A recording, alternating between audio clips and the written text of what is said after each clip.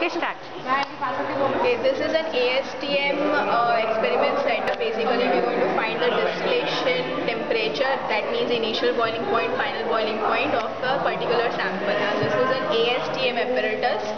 And in this, we have one unit which heats up our sample, and this is the unit which distillates. It means it condenses our vapors. Alright.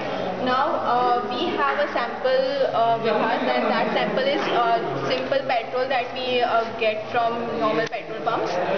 Now we'll heat it up, and when we heat it up, this sample will start boiling. It will generate vapors, and when it generates vapors, this will go to this distillation apparatus through a pipe. And when it goes to a distillation apparatus, there temperature reduction.